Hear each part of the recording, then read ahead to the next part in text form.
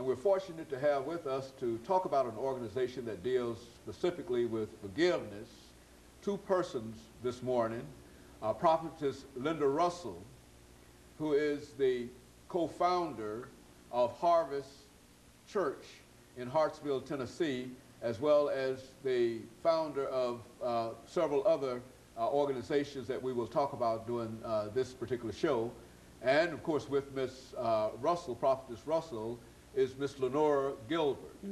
Miss Lenora Gilbert is an encourager and a motivator for Anonymous, Forgiveness Anonymous International. And of course, ladies, let me welcome both of you, Prophetess Russell and of course encourager Gilbert, to the show this morning. Well, praise the Lord, we're glad to be here. And to talk about what we consider to be a very, very important topic, and that is forgiveness. I think so often today we find that very, very few people understand the spiritual qualities involved in what the two of you are involved in. And so in order to give them a better understanding, Prophetess Russell and of course Miss Lenora Gilbert, let's have the two of you give us a little information about your background, your education, some of the things that were important in terms of, in your own career, Prophetess Russell, in terms of bringing you to where we are now dealing with this new organization.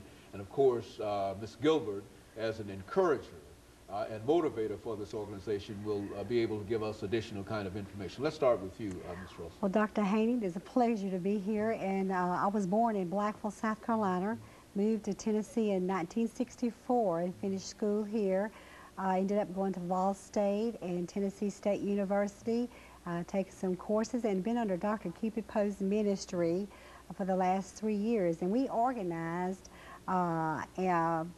Forgiveness Anonymous International, which has been in existence since January the 15th of 2001. And we're excited about what God is doing in this ministry.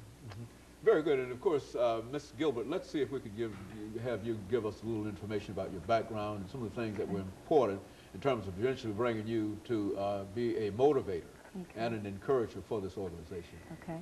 Well, I was born here in Davidson County, and I was raised in Laverne, Tennessee. I'm under the covering of